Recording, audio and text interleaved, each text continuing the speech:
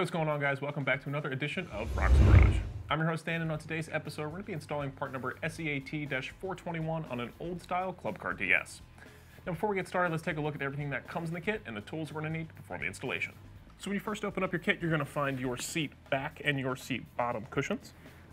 And then after that, you're going to have your flip frame. And after your flip frame, you're going to have your foot plate.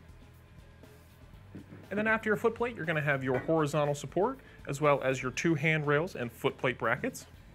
And then finally, we have our two front seat back brackets, our two rear seat back brackets, our flip frame support bracket, our two vertical supports, our seat bottom handle, and finally, our box of hardware.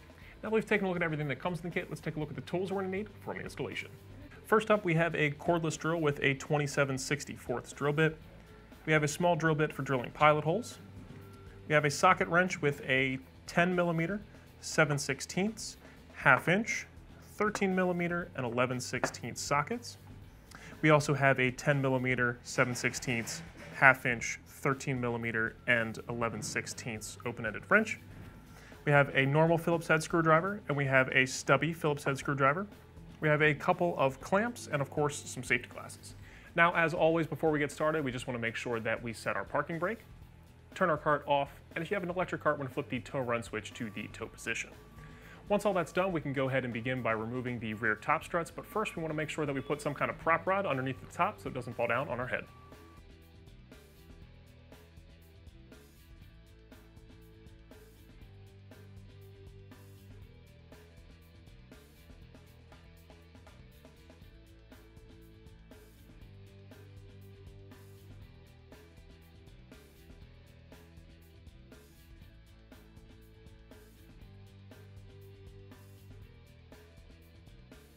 Now that our top struts are removed, we can go ahead and remove our front seat back cushions.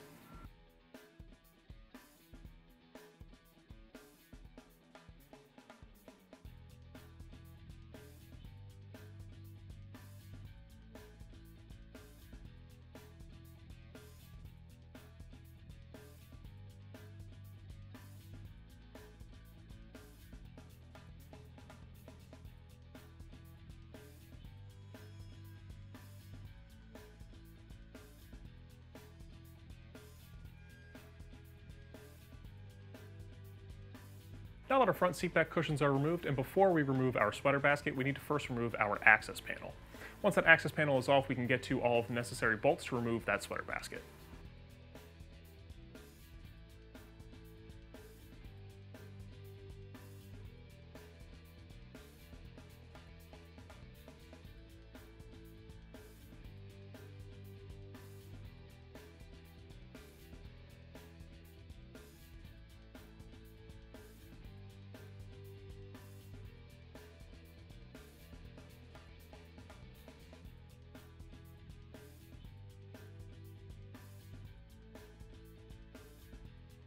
Now that our seat back brackets are removed, we can go ahead and remove a bumper.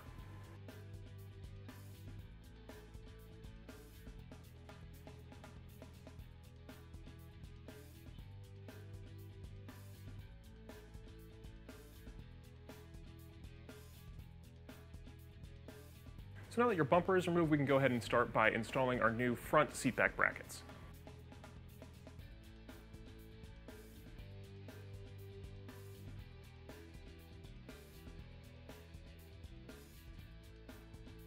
Now that our front seat back brackets are loosely installed, our next step is to install our vertical supports.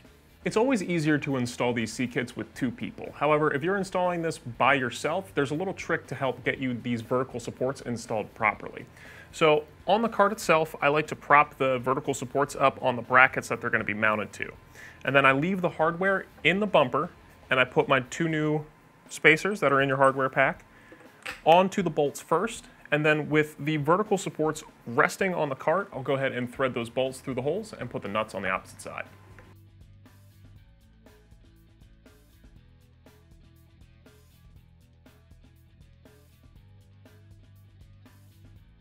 Now that our vertical supports are installed, we can go ahead and install our flip frame. But before we do that, we got to make sure that we install our flip frame support bracket along with the flip frame.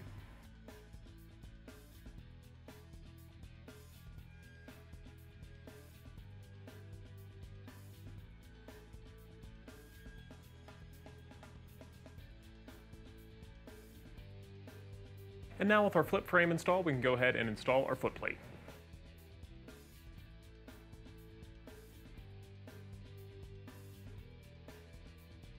Now that our footplate is loosely attached, we can go ahead and install our handrails and our horizontal support.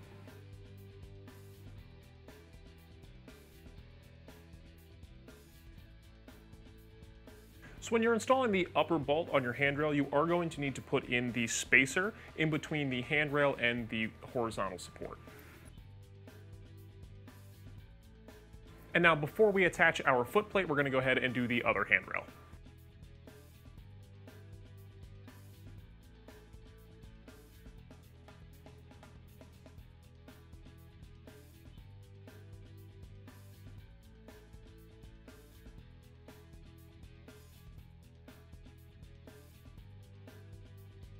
So now that our handrails and our horizontal support are installed, our next step is to install our new seat back cushion. But before we do that, we need to attach the brackets to the cushion before we install it on the horizontal bar. So when you're installing the brackets onto the new seat back cushion, you want to make sure that the bend in the bracket faces the bottom of the cushion. Just going to set them on the cushion just like that, and then you're going to take your screw with a lock washer and a flat washer on it and attach it.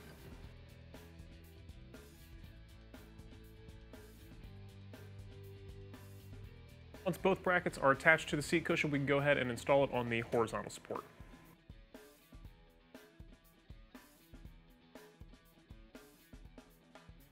Now that our new seat back cushion is installed, we can go ahead and install our seat bottom cushion.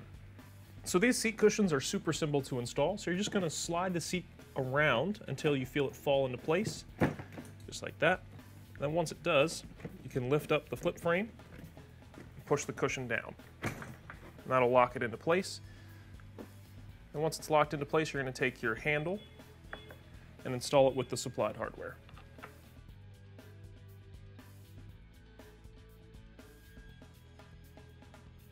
So now that our seat bottom cushion is installed, we can run back through the entire kit and tighten everything down.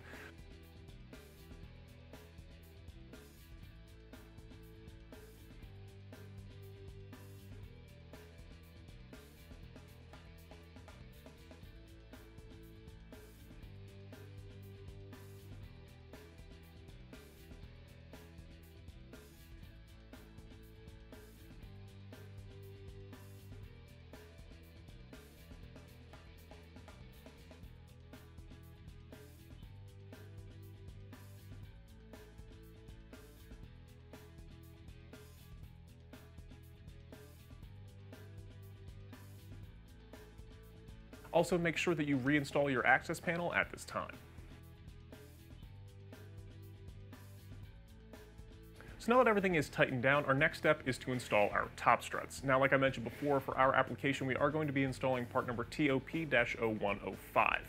So in order to make those work, we need to go ahead and clamp those into place on the horizontal bar. And then we'll drill the bottom hole and install the hardware and tighten it down to help hold the top strut into place. Once that's done, we can go ahead and drill the second hole and again install the hardware and tighten it down, and then we'll repeat the same process on the other side of the cart. So when we're drilling this bottom hole, we are going to have to drill in between the two holes that are already existing, just because this lower hole is a little bit too low to actually go through the top strut. So we're going to drill about a ½ inch to an inch higher up, and then we'll drill through both struts.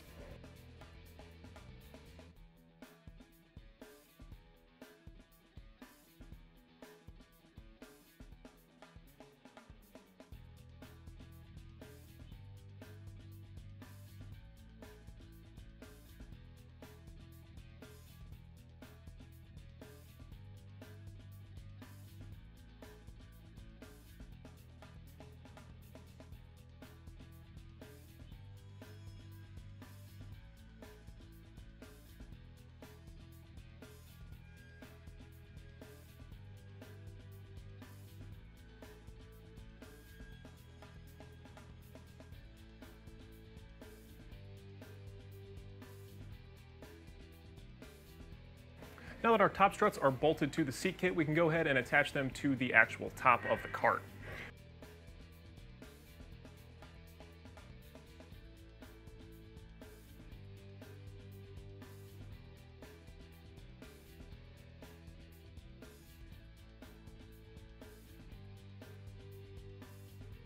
Once that's done, we can go ahead and reinstall our OE seat back cushions.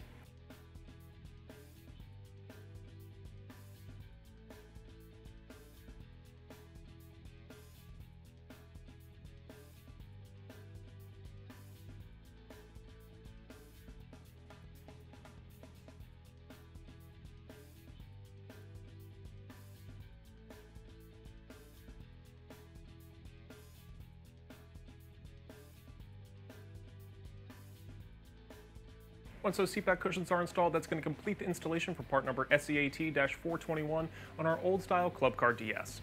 Thanks for watching this episode of RHOX Garage. Stay safe, and I'll see you guys next time.